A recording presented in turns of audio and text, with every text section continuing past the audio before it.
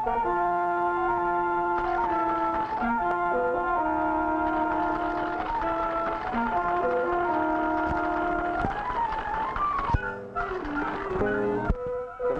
of communicating as communication of smallpox, of a secret, of power. 2, intercourse by words, letters, or messages, interchange of thoughts or opinions.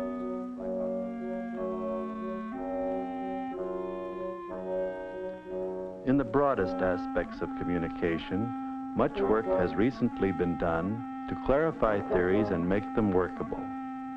The era we are entering might well be characterized as an era of communication. This film will touch in the most elementary way some aspects of the subject that are of daily concern to all of us. Here is Claude Shannon's diagram by which almost any communication process can be schematically represented. The information source selects the desired message out of a set of possible messages.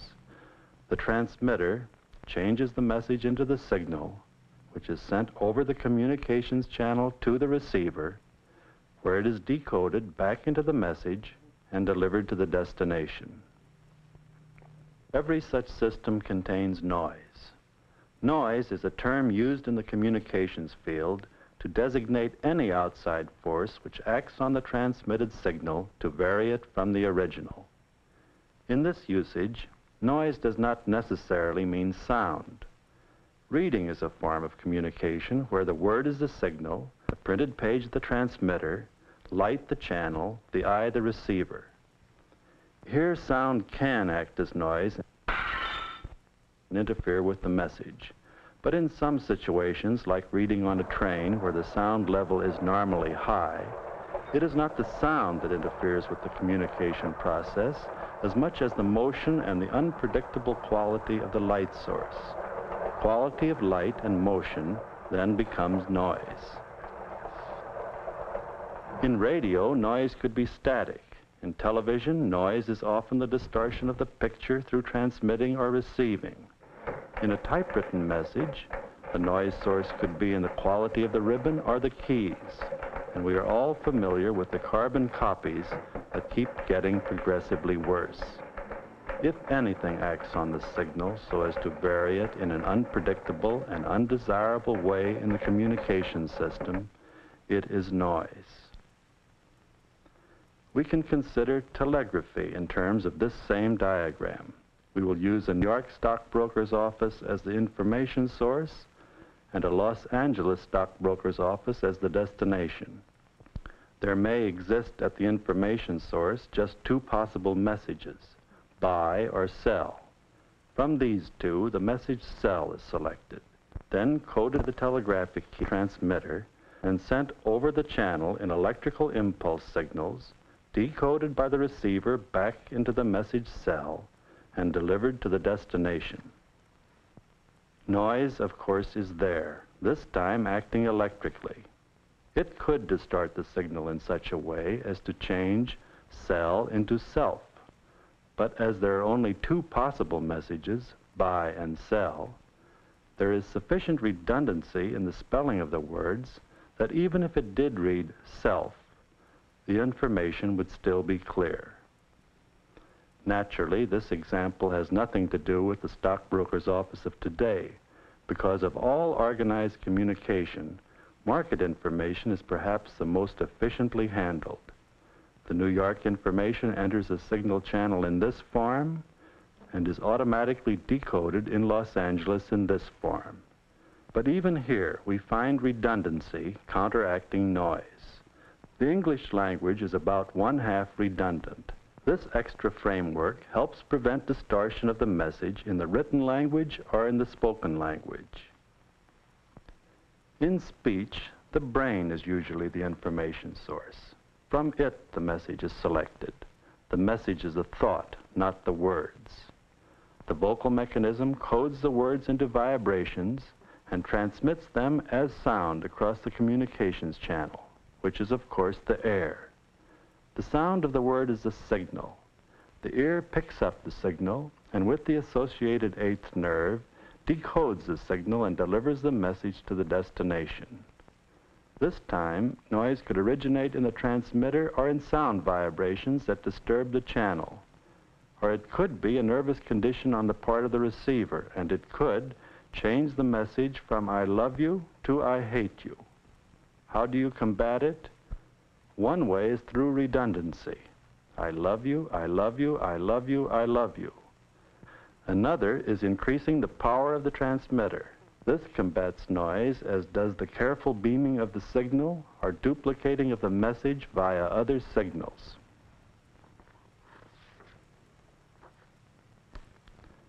Now let's consider amount of information communicated. The message cell contained 1 bit or unit of information because it was a choice of 2 possible messages, buy or sell. A choice of 2 gives 1 bit of information. This is the amount of information that one on-off circuit can handle at one time. It can be on or off. 2 bits of information is the amount 2 circuits can handle. There is a choice of 4 possible conditions: on-off, off-on, on-on, or off-off. 3 circuits can handle 3 bits, or a choice of 8 possibilities. 4 circuits, 4 bits, or 16 possibilities. 5 bits, 32 possibilities. 6 bits, 64. Amount of information increases as the logarithm of the number of choices. The message "I love you" to communicate information must also be a choice of other messages, because if the information source were so loaded with feelings of love as to be incapable of any other thought, then surely by the time the words "I love you" were spoken, no information was communicated at all. No information, yet previous experiences could make those 3 words convey great meaning. Source, message, transmitter, channel, message, destination. You could imagine the message being music and the transmitted signal being tone, or it could be applied equally well to writing or to smoke signals or to hand signals. But let's take painting as another example of a signal transmitting a coded message. Information source, mind and experience of painter. Message, his concept of a particular painting. Transmitter, his talent and technique. Signal, the painting itself. Receiver, all the eyes and nervous systems and previous conditionings of those who see the painting. Destination, their minds, their emotions, their experience.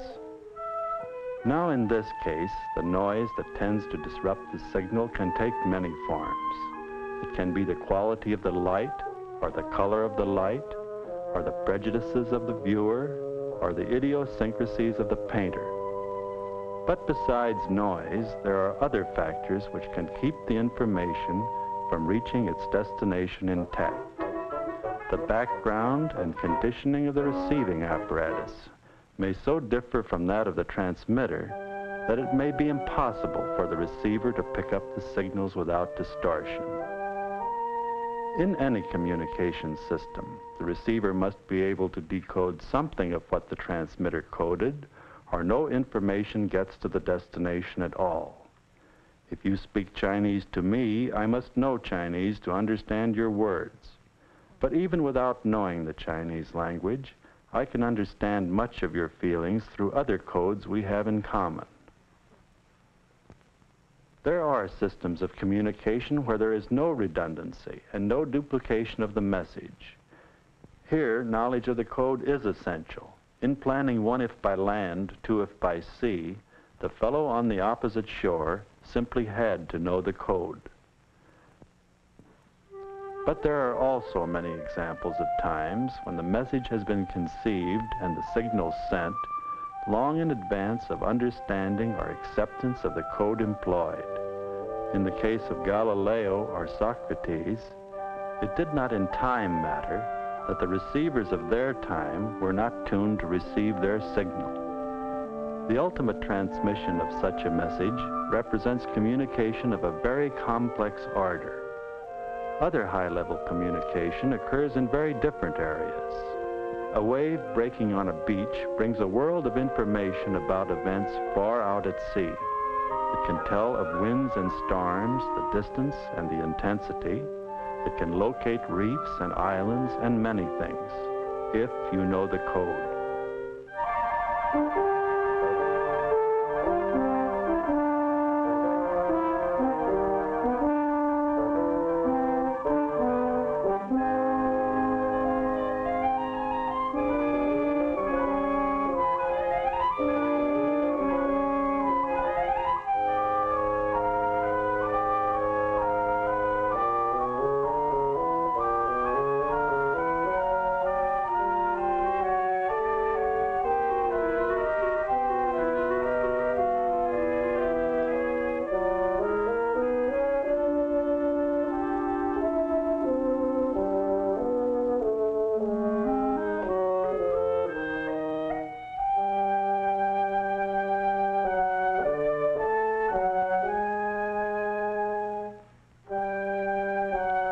When we watch them turning and wheeling, how often have we wondered what holds such birds together in their flight?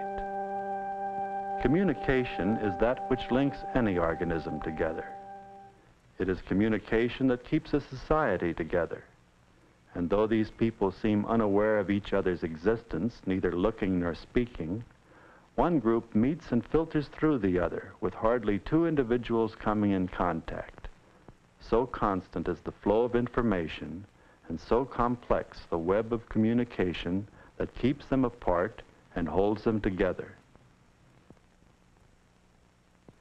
The symbol, the abstracting of an idea, communication at once anonymous and personal. Personal because of the countless individuals that created its form, each one who in his turn added something good or who took something bad away. Anonymous because of the numbers of individuals involved and because of their consistent attitude. These are examples of communication of an idea through symbols, but there can also be communication through symbols to an idea, as in the burnt offering or in the flame of the candle.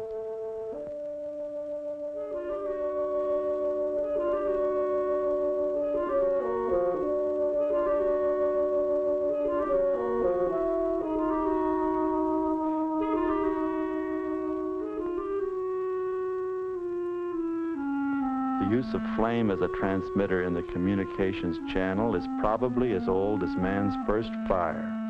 It stands for all the wonder and mystery of forces beyond man's knowledge. The star warning flags are part of a long evolutionary tradition of signals, but their beginnings were probably in basic reactions to color and form, basic enough to make their communications carry beyond the barriers of language and custom.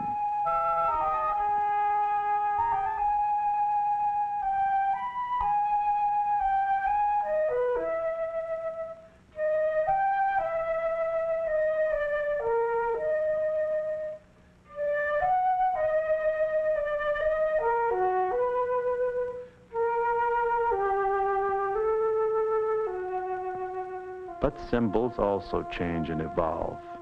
Some methods of transmitting messages rapidly become symbols, then pass into obscurity to become readable only to the anthropologist, while other symbols of communication remain.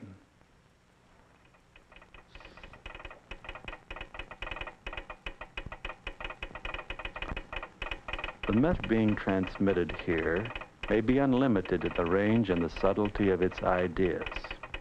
Yet the method and the signal are such that they must be fed to the transmitter in a series of positive decisions. The system calls for the key to be either up or down. The code calls for a dot or a dash.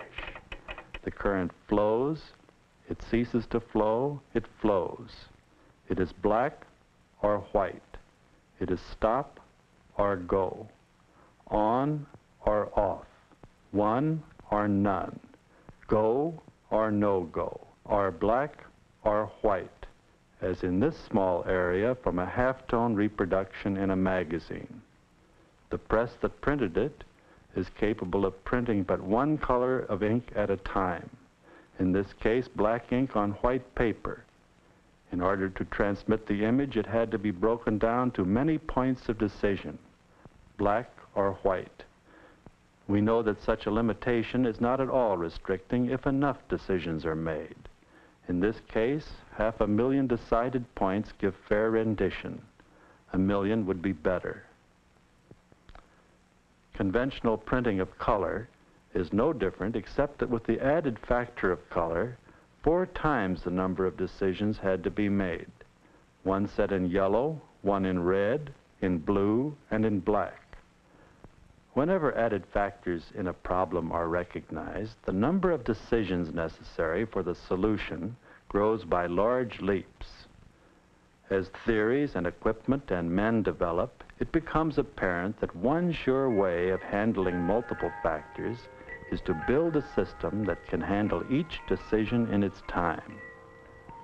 Men have long known the theory on which complex problems of many factors can be solved, but the number of decisions, the calculations necessary were prodigious, and not until the recent development of the electronic calculator could these areas be touched. The problem became one of communication between man and machine, between machine and machine, between machine and man. The chords are punched or not punched. Light passes or stops. And by this binary system, information is fed the machine. In a moment, we will hear sounds which are an actual product of a huge calculator. The frequencies are made audible to check its functioning and, in a way, feel its pulse. Here it is.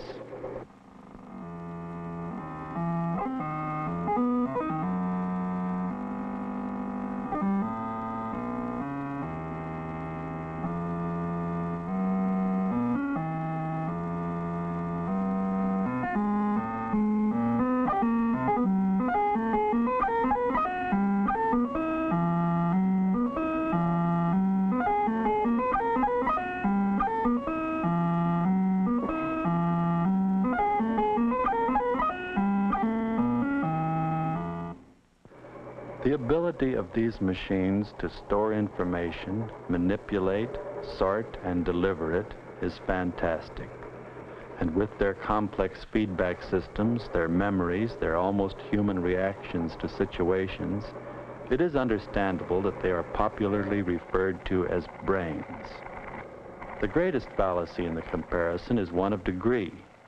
The decisions made by the machines are comparable in number to 500,000 in this halftone. But far greater is the number of stops and goes performed by the human nervous system in order to complete the simplest act.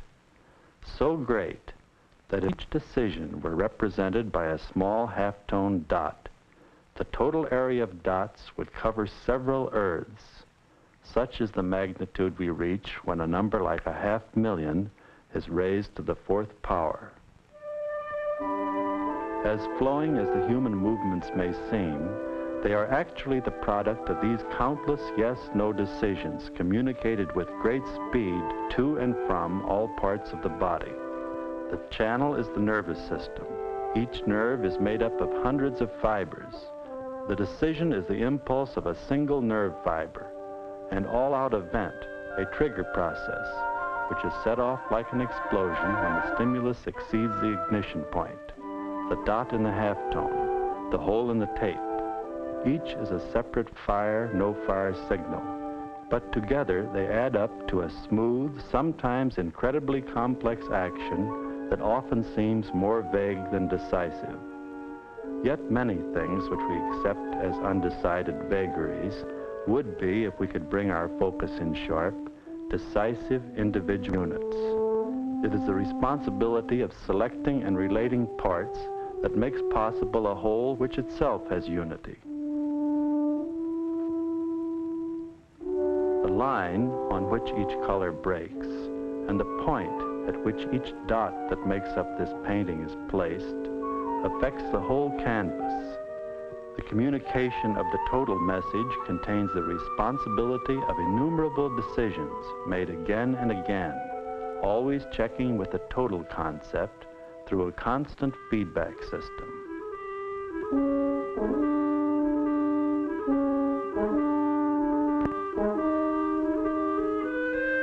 These elements of a communication system act together as one great tool, and though the tool may perform a complex task, it can never relieve the man of his responsibility. No matter where it occurs, no matter what the technique, communication means the responsibility of decision all the way down the line.